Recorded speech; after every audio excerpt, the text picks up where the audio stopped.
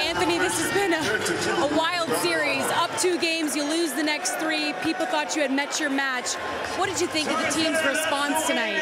I mean, this guy right here, he led us tonight.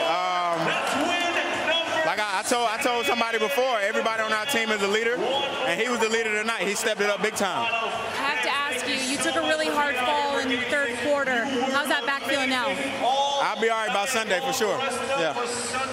Jaden, unbelievable offensive performance. How crucial was providing that kind of production for this team to force a Game 7? Just not wanting to go home. I mean, my teammates got confidence in me and give me the most confidence, and just to go out and play my game and hoop. That's what we did today. We forced a Game 7. So. And on Tuesday, you were blitzed left and right. You had 2 bodies with you everywhere you went. How'd you overcome that tonight?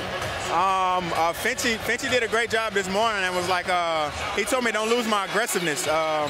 Like, even though they're doubling me, he was like, Phoenix did the same thing. Find ways to be aggressive, get off of it, get it back, be aggressive. So that's all that was in my mind walking in the arena tonight. Congratulations to you both. Good luck in Game 7. Thank you. All right, Katie, thank you very much. A Game 7.